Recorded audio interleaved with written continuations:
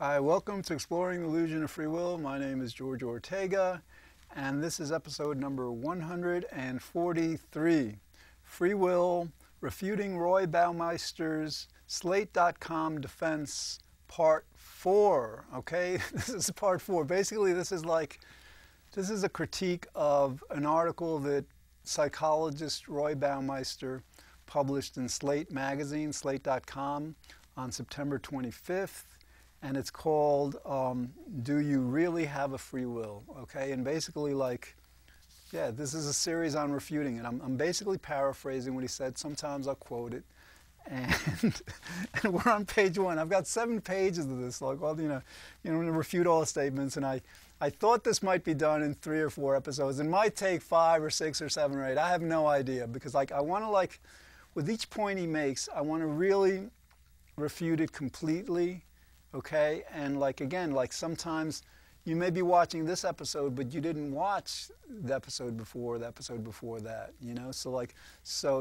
I just want to keep refuting his points as he makes them, so you understand why we don't have a free will. Okay. Last episode, part 3, Baumeister had claimed that scientists were refuting unscientific versions of free will. And I had to correct them, and I basically said, no, the scientists who are refuting free will are refuting both scientific and unscientific versions, and these scientific and unscientific versions of free will are coming from philosophers and scientists, psychologists that are trying to defend free will. And so anyway, he goes on to say, there's this guy, John Bargh, that apparently he's friends with Baumeister. And they had a debate, and you can see it online. I've seen it. And in it, Bargh, incidentally, he's a psychologist who's pretty well known for his priming experiments. Basically, he would prime subjects. Like, for example, he would, or here's an example of priming. This is to demonstrate that what we ordinarily attribute to our conscious mind, to our freely willed mind, whatever, is actually taking place at the level of the unconscious. So Bargh, he's a Yale psychologist. He would, let's say, separate his subjects into 2 groups, and they would they would both have a word task. They would have these words, and they were, let's say, they were instructed to make sentences from them, right? All right, so with one group, the sentences that they were instructed to make had words like rude, disrespectful, abrupt, stuff like that, words that connote rudeness. The other group, their words that they had to construct sentences from, whatever, had words like polite, considerate, patient, and stuff like that, right? So here's the thing. So the subjects in these experiments, they conducted this test, with the words. They thought the experiment was over, at that point. And then they were instructed to hand over their results to a colleague of John Bargh's, right? Now the colleague was in on the experiment because the experiment wasn't over. Because basically the colleague of Bargh was instructed to be in conversation with someone for 10 minutes. So the person, who wanted to hand in their experimental results would either have to wait 10 minutes or interrupt the conversation, okay? So what they found out, and this is just one of dozens, perhaps hundreds of different priming experiments that show this kind of result.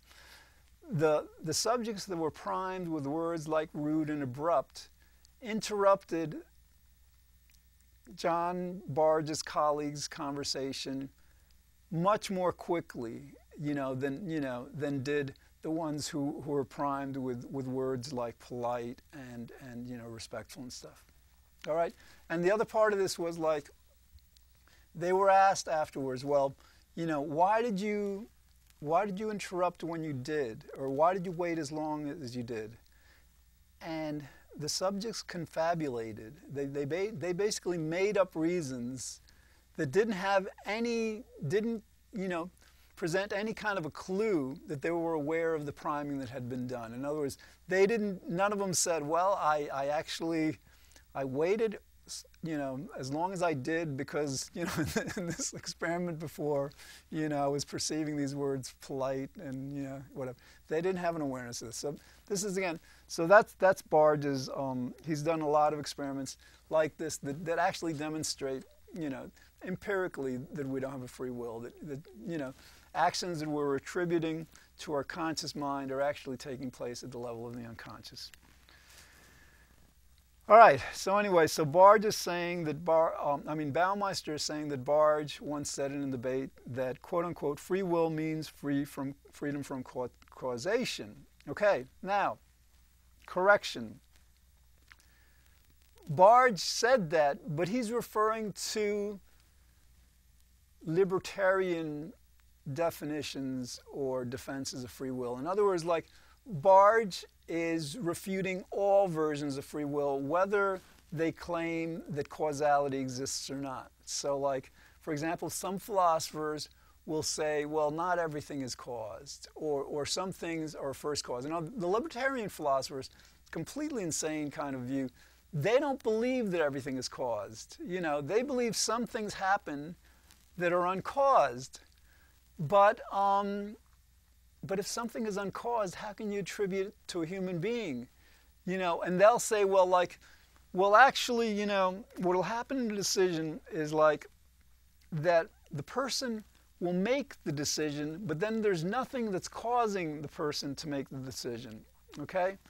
Now, first, you know, again, that's not the way it works, because if you're accepting causality, then you have to accept that the decision has a cause, the person, and then there has to be a reason why that person made a decision, or at least a cause. There doesn't have to be a quote-unquote reason. All right, but the other thing is that, okay, with the libertarian thing also is like, so they're claiming that the person makes a decision and there's no cause for it. But another reason this libertarian version, defense of free will, fails is because one of the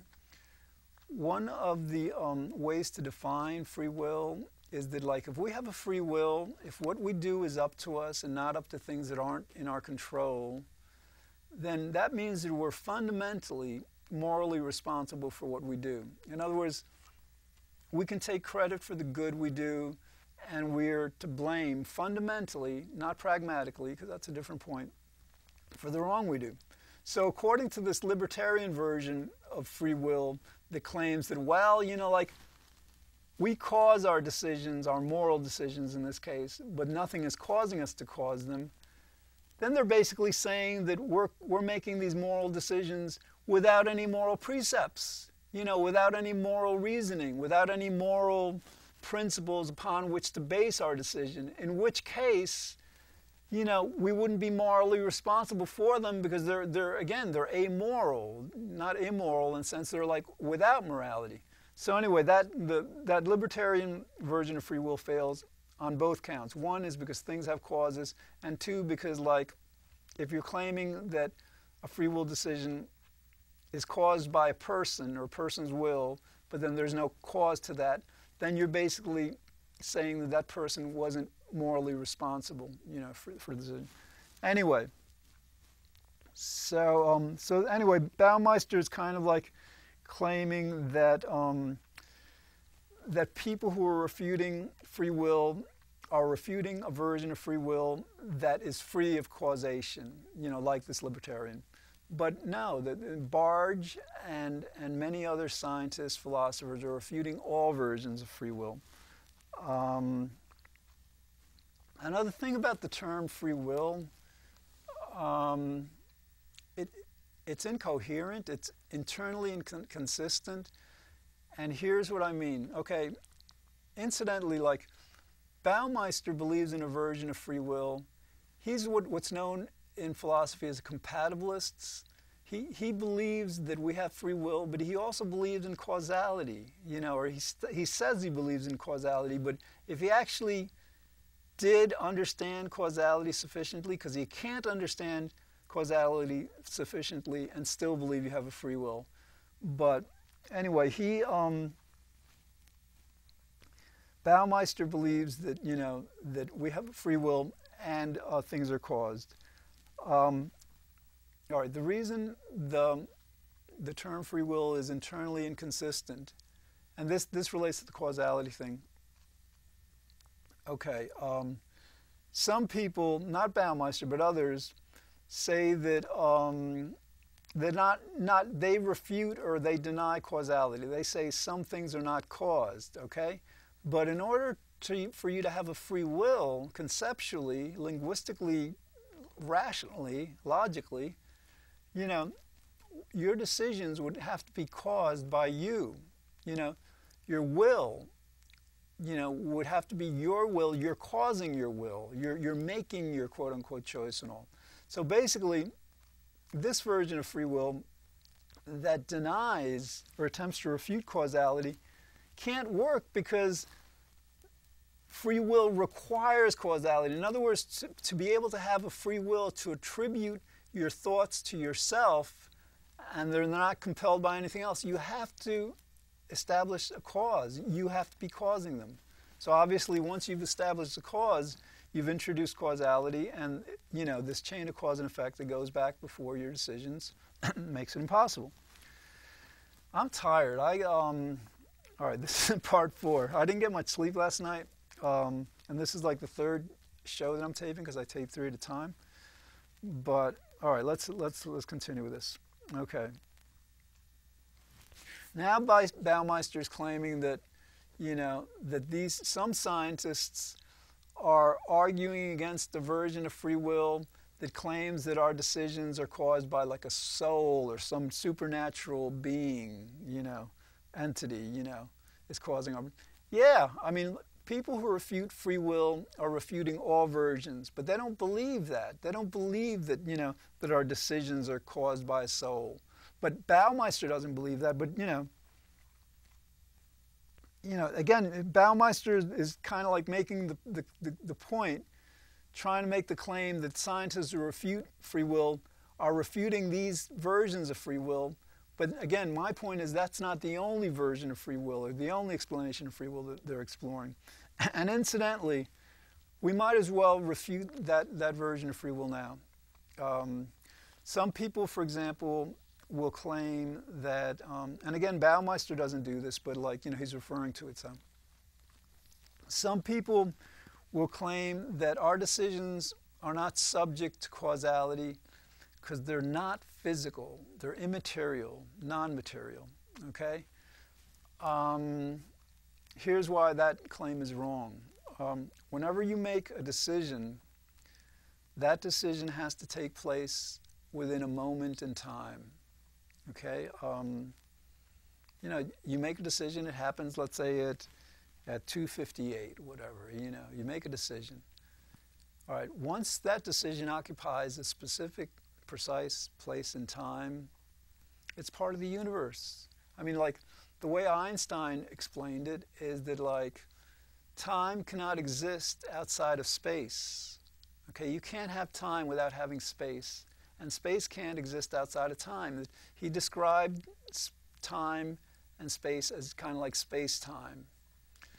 And so the idea is if any one of your decisions occupies a specific place in time, it's part of the universe. It can't exist outside of the universe, okay? Because time, again, the universe is like mass energy moving through space-time. That's most precisely what it is.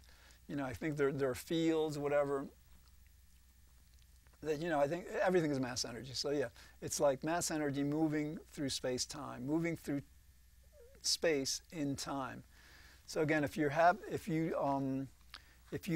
want to try to defend free will by claiming that your decision is spiritual or non-material, but you're acknowledging that it takes place in time, that decision is subject to the laws of nature, to the physical laws of nature that govern the entire universe, and so it's therefore subject to the law of causality. Okay, so again, if you're making a spiritual decision, you're claiming it's spiritual, it's going to have a cause, a physical cause, and that, you know, I've explained this before. The best way to describe causality is in terms of the state of the universe. In other words, like the state of the universe at the Big Bang was the only thing that could have caused the state of the universe at the next moment of the universe, you know, the second state of the universe. And the only thing that can explain the third moment of the universe, the state of the universe at the third moment, is that second state of the universe, the state of the universe at the second moment. So anyway, so like you can describe causality as this state-by-state evolution of the universe. And see, the reason this is the most precise, comprehensive, and best way to describe causality is because it describes everything. In other words, like some people will claim, well, you know, we don't know the causes of our decisions, so we can't say they're caused. But we do know them, okay? Basically, the idea is like, because we know the universe evolves in a state-by-state manner, and also because we know that individual events within the universe cannot reside outside of the universe, they have to be part of this state-by-state evolution of the entire universe, then we know that, for example, any decision we make is really caused by the state of the universe at the moment prior to the decision. And that state of the universe is caused by the state of the universe prior to that moment. And that state is caused, you know, so basically you have this regression of causes, you know, that are the state of the universe at that moment, regressing back from each decision and regressing back to before the person was born and ultimately back to the Big Bang. So anyway, that's how the spiritual, you know, contentions that we have a free will are refuted, just by understanding that the states of the universe regress back from any decision we make to the Big Bang. Okay. Okay. Page 2. All right, here we go. So, and this is, I can't believe there were 7 pages. It's part 4. I don't know how many parts it's going to make. We got about 10 minutes left. Okay. Now, he's claiming that these arguments, like about the supernatural and whatever that I just refuted, you know, are that's not what people really mean when they say free will. Basically, what people mean when they say free will is that they are consciously making choices, and they're making choices absent of, quote unquote, in the absence of external coercion.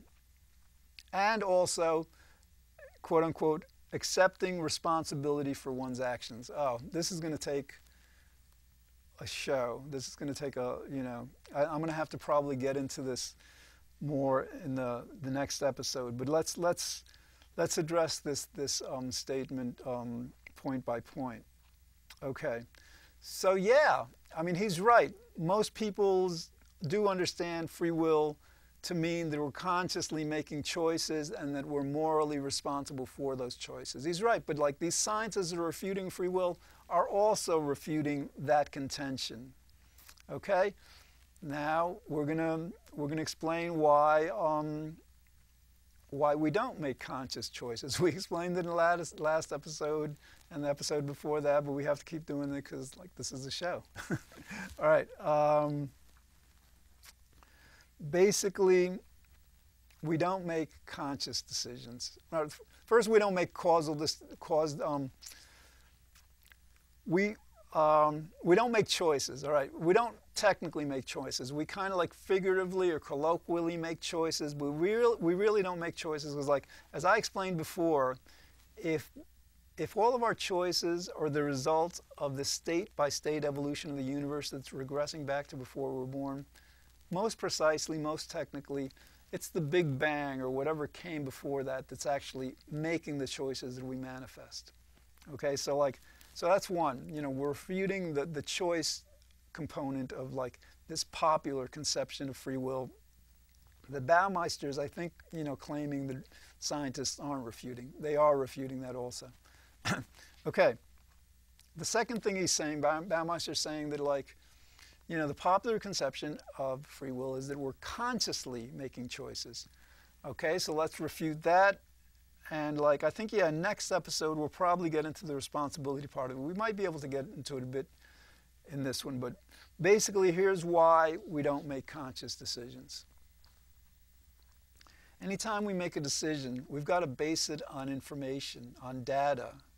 Okay, and this data has to be stored someplace. But the problem is that our conscious mind is not a data storage mechanism. It's a mechanism of awareness. Consciousness is awareness. To be conscious is to be aware. And this consciousness is fleeting, it's momentary. Right now you're aware of your thoughts at the present moment, you're aware of what I'm saying, you might be aware of a few other things. But it's, consciousness is awareness. You're not storing data in your consciousness because your consciousness is changing moment by moment, okay? So what does that mean? That means that all of the information that you're going to base your decision on, all of the data, the memories, the cognitions, the perceptions, the sensations, the principles, all your learning, it's got to be stored in your unconscious. Now, if you're making decisions, incidentally, in your unconscious, they can't be freely willed because you can't control your unconscious. You're not even aware of it. That's the thing. So you've got the unconscious mind that is where the data for your decisions are stored, okay? And it's not just the data, it's also the principles upon which you decide. When you decide whether to eat, let's say, an apple or an orange or whatever, you don't really go through your conscious mind, well, this sort of, I mean, sometimes you do, but essentially the stronger point is that, like, since your conscious mind isn't a data storage mechanism, all this stuff has to be stored at the level of the unconscious. Now, again, by definition, your conscious mind isn't aware of your unconscious, at least in real time. That's why they call it the unconscious. So the only part of your mind that has access to the data upon which you're going to decide is your unconscious. Okay?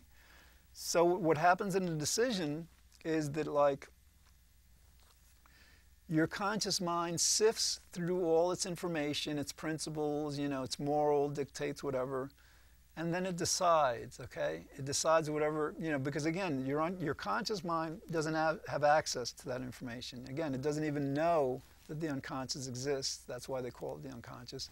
So you've got the unconscious mind sifting through the information, deciding, and then making us aware of our decisions, okay? We're aware, and that's at the unconscious's discretion. In other words, we can't tell the unconscious what to make us aware of, because if we could, we could, for example, be taking a test, and we could just, like, instruct our unconscious, all right, I want the answer to this, I want the answer to this, and we could, in real time, access all our memories.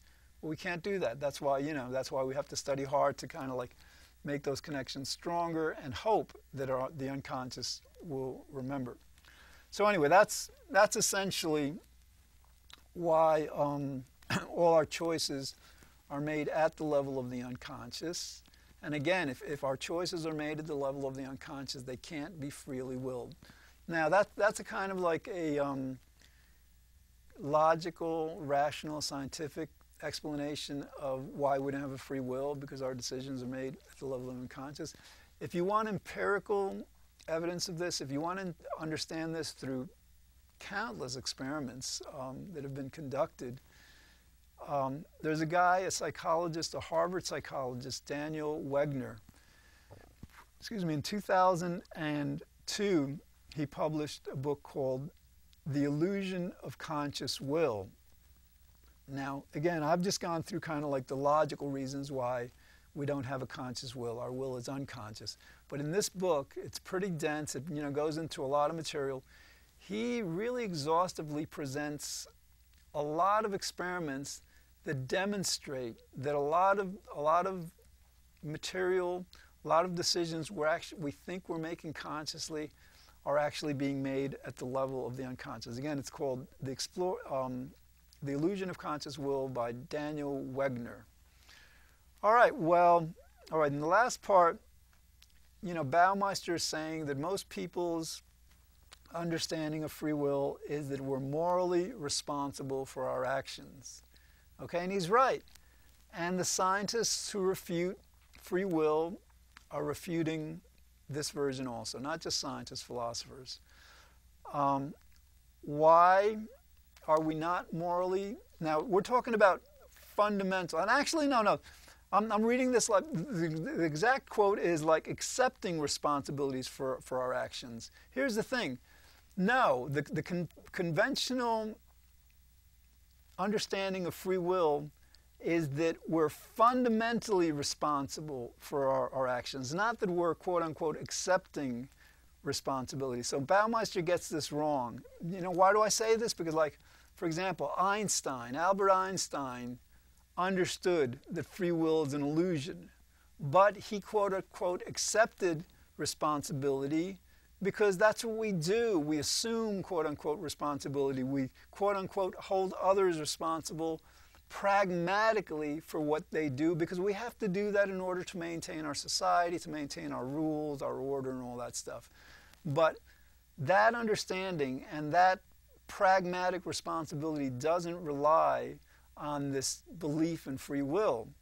All right, and we've got less than a minute, and because this is a very important point, I'm going to start off next episode, part 5 of this series, with, you know, this mistaken attribution between accepting responsibility and having free responsibility, and why we actually don't have fundamental responsibility, because basically the causes to all our decisions span back to before we were born, and because if our decisions are made at the level of our unconscious and we're not in control of our unconscious, we can't be responsible fundamentally for what our unconscious does. All right, thanks for watching. This is George Ortega. I will be back next time with part 5 of this series on Baumeister's article, and have a great day. Thanks.